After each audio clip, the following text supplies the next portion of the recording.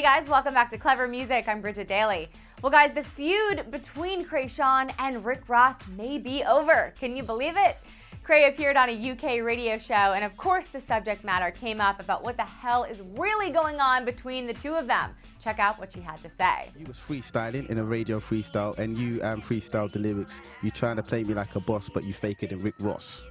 Now, you done a bit of presenting piece at the VMAs recently, Yep. and you came face to face with Rick Ross, and your manager was there as well, and we saw a bit of conflict, a bit of confrontation. Yeah. Just break down what the current status is on that at the moment. Are we close to Kreayshawn and Rick Ross collaboration? Are you talking? Is it beef? What is it? You know, I bought DJ Khaled a couple steaks and we worked everything out, you know what I'm saying? So, yeah, as far as that, man, nothing's popping off. It's just, you know, there's a little rough patch at the VMAs, but we got all over it. It's all over now. It's nice now. Yeah.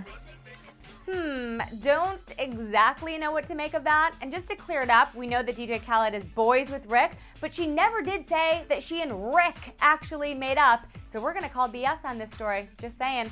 Also, Kreay just thinks she's misunderstood in the industry, so just an FYI to anyone else she may offend. You know, I feel kind of like a comedian at times because I'm like a funny, down-to-earth person, you know what I'm saying? So some things that I do and say get read wrong because, you know, I'm not some label chick that just like randomly made it or something. You know, I've been making music and doing music videos for years, and you know, I grew up in Oakland and this is just how I am, you know what I'm saying? So yeah, I get misunderstood a lot, but you know, you gotta deal with it. So are you guys buying what Kreay is saying? Think she's just misunderstood? And do you think the beef with Rick Ross is really over? Sound off in the comments and sub our channel for more music news every day. Thanks for watching Clever Music.